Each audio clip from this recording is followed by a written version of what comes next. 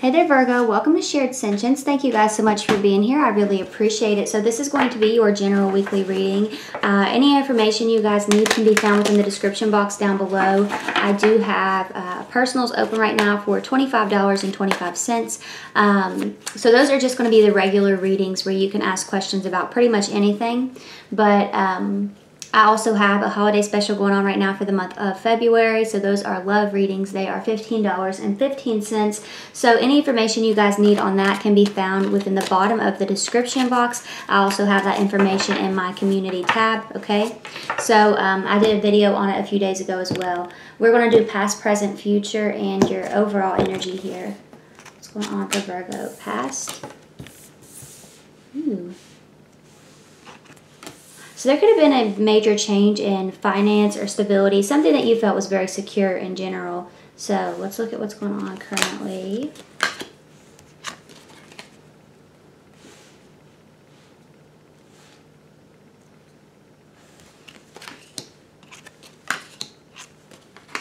Okay. So the Five of Wands is your overall energy this week. So we have Saturn and Leo there. So Five of Wands doesn't necessarily always have to be a bad card.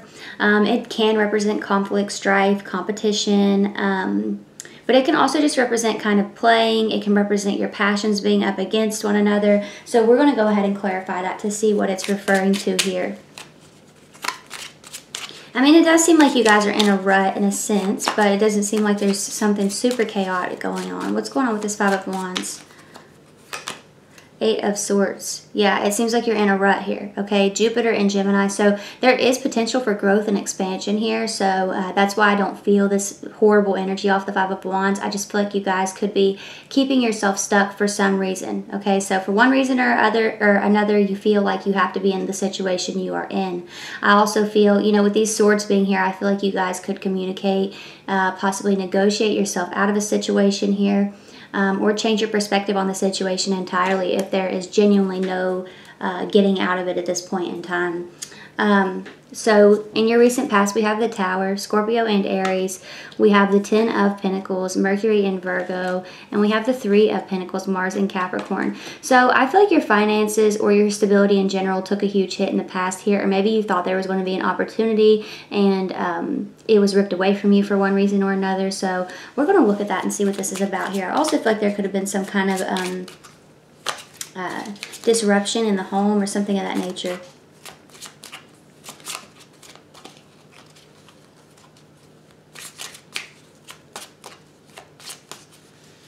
Hold on just a second here, you guys.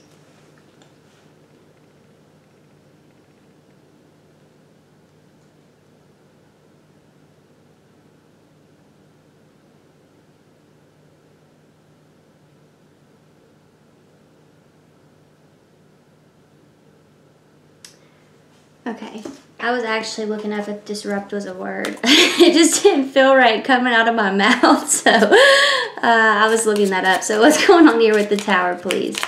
What's going on with the Tower?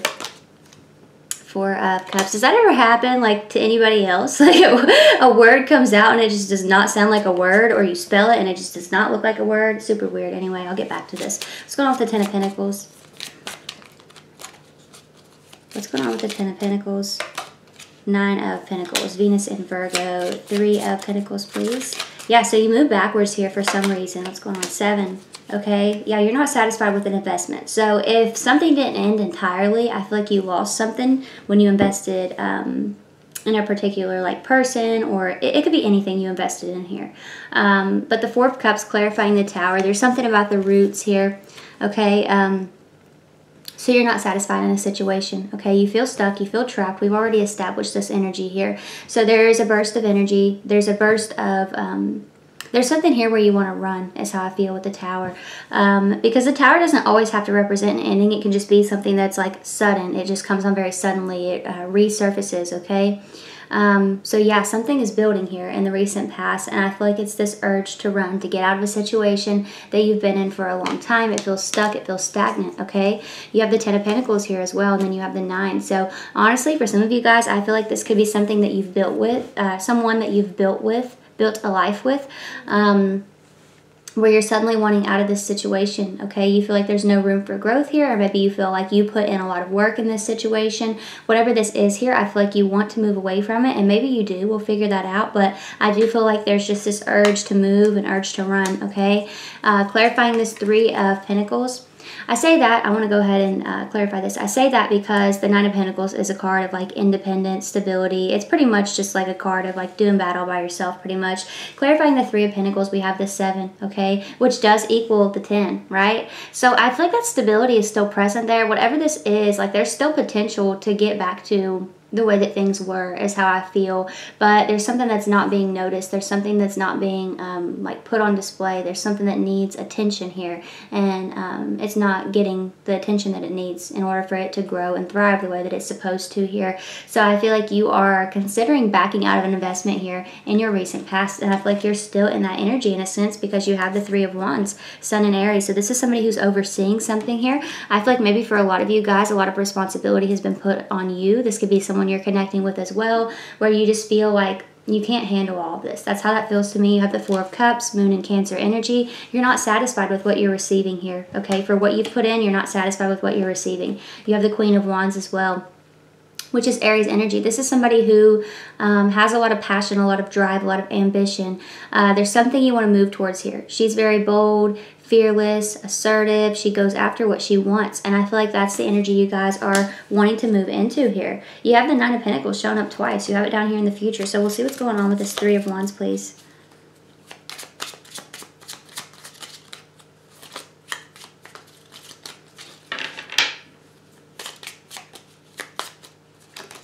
The Lovers, Gemini energy. Some of you guys, there could be somebody that's just really distant from you. They don't make the connection a priority anymore. This could be a Gemini, but it doesn't have to be, okay? What's going on with this Four of Cups?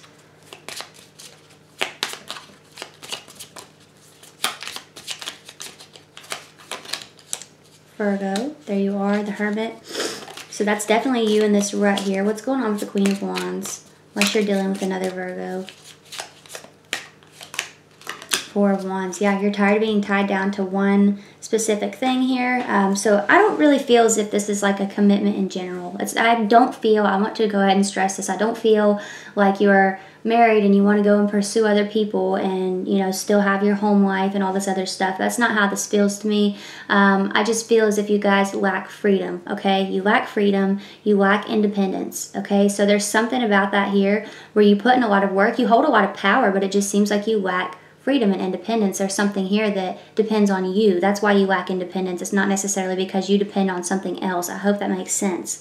But the Three of Wands and the Lovers card, I honestly just feel somebody who feels neglected here, okay? The Three of Wands, somebody is at a distance here, and I feel like while they're at a distance, you're having to oversee something here. You even have this space between these two figures here, this mountain. So there is conflict breeding. There's conflict that's been piling up for quite a while here. Clarifying this Four of Cups is the Hermit card. So yeah, I feel like you're really in your feelings here in this Four of Cups energy because you're not satisfied with the growth of something, and you're also going within trying to find your inner light here, trying to figure out where you're supposed to go next, okay? You're trying to find the light at the end of the tunnel here is how I feel. You're trying to get out of a situation. So clarifying this Queen of Wands is the Four of Wands. I do think you want to lay down new roots elsewhere. It doesn't feel like you necessarily want to leave this situation. It just seems as if you want something more, okay, than this. So this could have something to do with home. Maybe you guys are trapped in the home. Some of you could have your Venus in Aries. I also feel as if there's just something, there's just a side of you here that I feel that it's kind of been, what's the word I'm looking for here?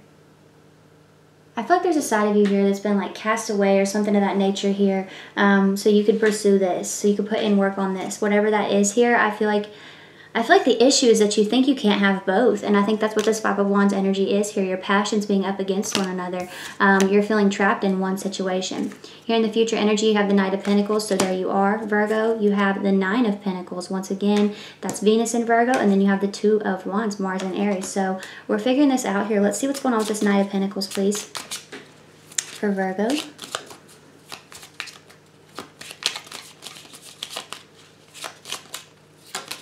The Moon, Pisces energy. What's going on with the Nine of Pentacles, please? Ooh, we got the 10. Yep. What's going on with this Two of Wands, please? What's going on with this Two of Wands?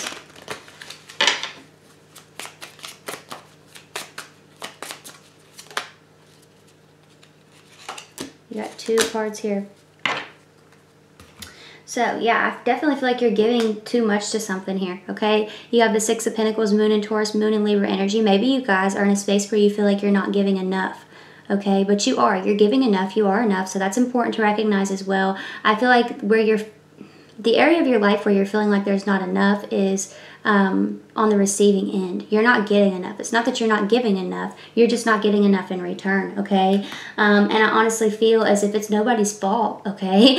It's just something that you need to learn how to get back to yourself. Clarifying the Knight of Pentacles is the Moon card, okay? So I feel like you're moving very cautiously when it comes to some kind of decision you're making here, and I feel like you're putting a lot of pressure on yourself that's not necessary. The Moon card, I feel like you're in this really reflective energy. Like I said, you're very in your feelings. Some of you guys could be up at night, okay? There's something here to do with, some of you guys could definitely have Leo in your chart. There's something here to do with routine, okay? So there's an emphasis on routine this week, okay? So yeah, I don't know what that's about. I feel like it has something to do with sleep here. So I feel like this could actually be contributing to this reflective energy that you're in, because I feel like it's more over analytical than it is like a healthy dose of reflection, if that makes sense. So I feel like it's causing you to be too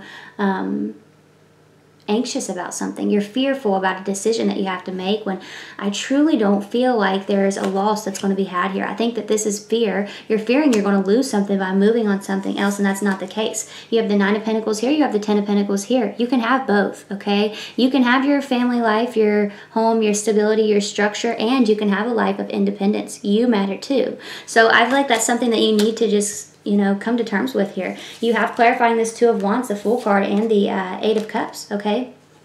So yes, there's something missing from your life for sure, but it doesn't mean that you have to get rid of something to put something in its place, if that makes sense. Like I said, you can have this 9 of Pentacles and this 10 of Pentacles energy. I feel like as humans, we tend to like overcompensate when it comes to like a certain path we've chosen. We feel like, well, this doesn't feel right to me. Maybe I should go in the completely opposite direction. And everything is about balance. I feel like that's what this 2 of Wands is about here. So you do need to clutch this wand ahead and take the lead on something here. But I also feel like, you know, there's no need to feel like you can only have one thing. You can have both of these things. I feel like that's what this 2 of Wands is saying here.